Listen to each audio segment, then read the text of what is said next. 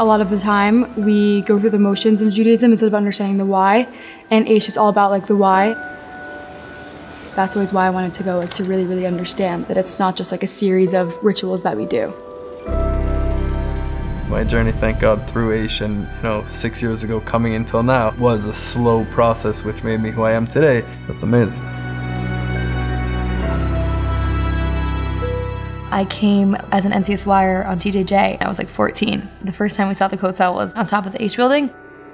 And then I'm back.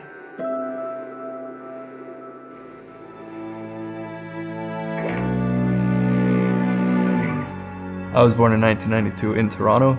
Growing up in terms of my Jewish identity, there wasn't much there. We celebrated the high holidays with family, we'd get together. But as I got older, I started to realize that the only thing that Judaism meant to me was it affected my eating habits. So as I got older, I started pushing it away and I really wasn't into it.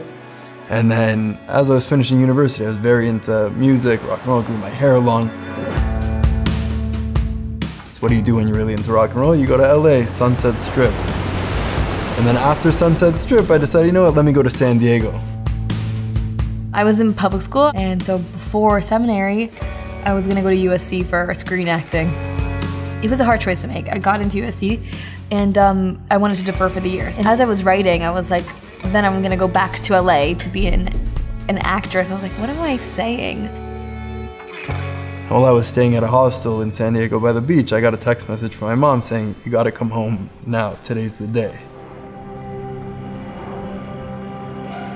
Hop in a plane back to Toronto, my father picks me up from the airport and drives me to Sunnybrook Hospital, where I run up the stairs to the room where my brother was in, and he passed away 30 seconds after I walked into the room. It was actually the second last day of Pesach that my brother passed away.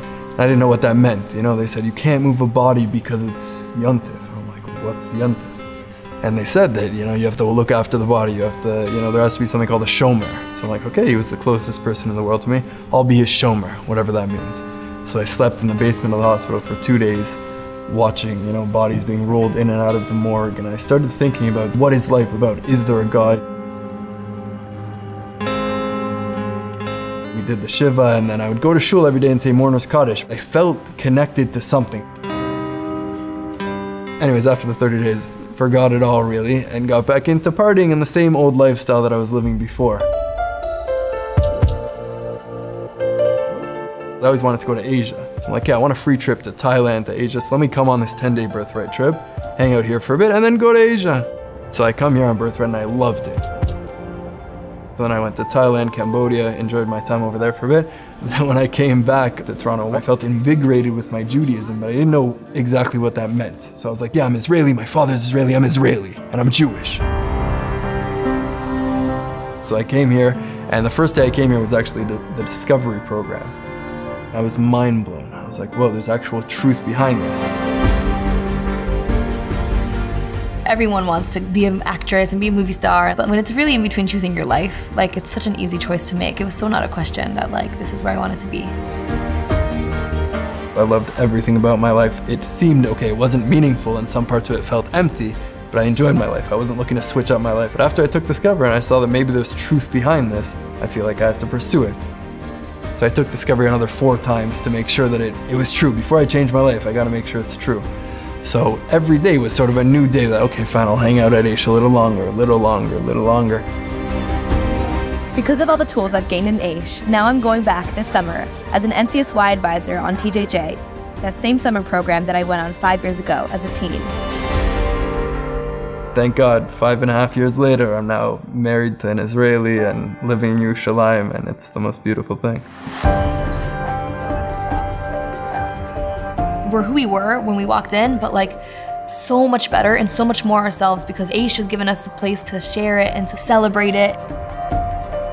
They don't just portray one form of Judaism, they show you the whole spectrum. We're gonna be living so much more refined and so much more on a different level and really be living with Hashem.